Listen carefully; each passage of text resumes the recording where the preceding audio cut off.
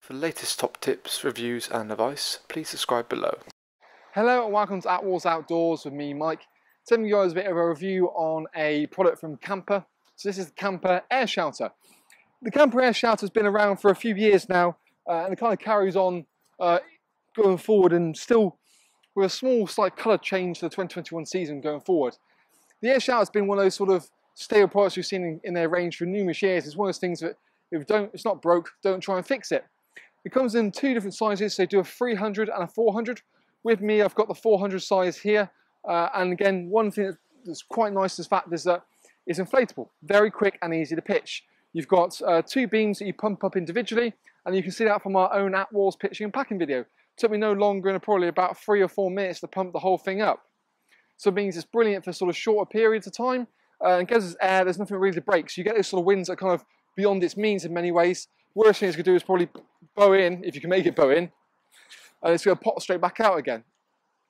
Again, what you find with a slightly stronger structure than fiberglass, it's going to hold against those higher winds. Essentially, really still is almost very fair weather because it's almost like an umbrella, you know.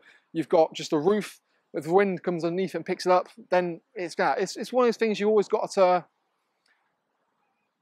be kind of, well, very, not careful how you use it, but it's just being respectable of what it is, you know, and it's not designed to stand up for the strongest winds, but it gives you a good sort of shelter away from the wind and rain. And then also you've got sides which are completely included with this model, so you get a complete set of 4 that allow you to sort of cover away from wind from certain directions or the rain from driving in. And again, because you've got all the sides included and they sort of toggle in place, you can pick and choose what side you have them. It means that it's a very kind of sociable kind of scenario to have everything all in.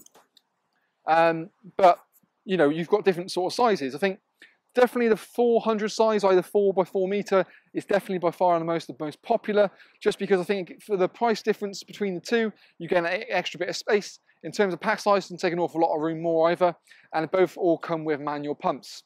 You've got high visibility guidelines as well to obviously stop hopefully people trip-hazing over.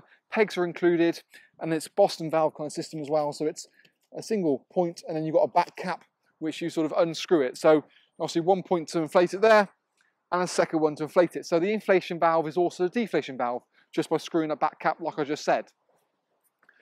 Sides obviously, as I said, toggle in really nice and easy, so it means that one person can pitch the whole thing quite happily. You've got webbing straps located around the bottom, and that's basically to make sure that it retains its shape and you're not suddenly pitching an awkward angle and it's going to sort of affect its structural stability.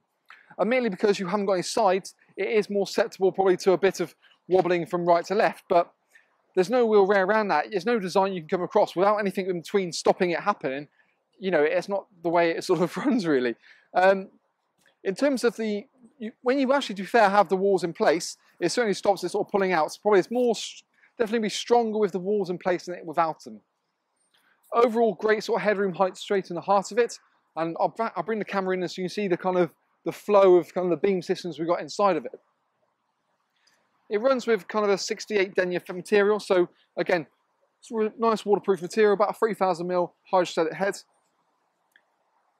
As we kind of come inside of it, like I said, that's the sort of the bone system there, so one beam goes underneath the other, but then you've got the blank wall in place, and to be fair, I think probably in comparing to recent years, this fits a lot smarter, and you don't have so many gaps down around the corners.